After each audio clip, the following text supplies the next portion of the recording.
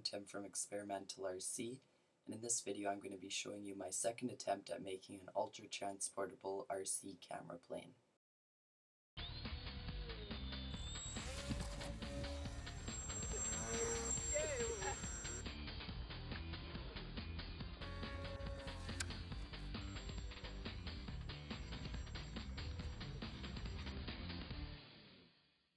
This is the first attempt I made at building a portable RC camera plane, and it had three main issues.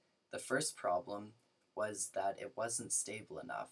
So to solve this, on my new model, the wings have a bit of an angle to them, as you can see in the video, and also the wings are larger. The second problem was the camera. You can see this camera behind me was the camera I was using on my first plane. It did have a very sharp image quality. However, it had a few issues with recording. Occasionally, it would only record the audio and no video for some reason. I'm not really sure why. And as a result of that, some of my best flights were not recorded properly. I'm now using this camera, and it does work a lot better. However, the image quality isn't quite as sharp, but that's just a trade-off I'll have to accept. The third problem is that it just wasn't that portable.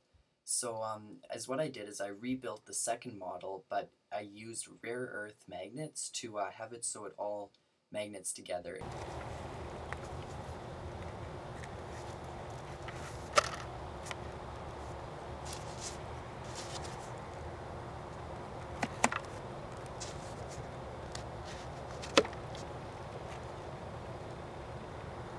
And you can see here, the magnet together version does fly, but not that well just because of balance issues and it's a bit too heavy.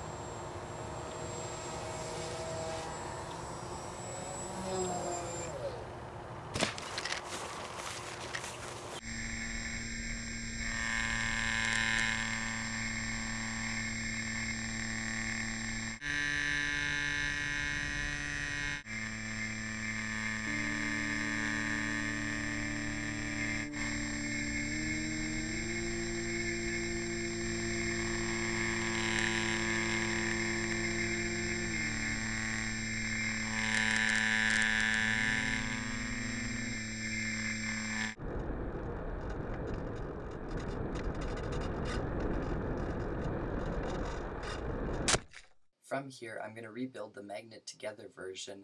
However, I'm going to try to build it lighter, and I'm also going to move the wings back a bit further so it has a further forward center of gravity. Also, I have a lot of other cool projects coming up. Aside from the magnet together plane, I have a brushless scramjet that I plan on reviewing pretty quick here. And also I plan on getting into FPV flying, so I'll hopefully have a lot of cool videos coming soon, so please subscribe to my channel and check out my website, which is rcexperimental.com.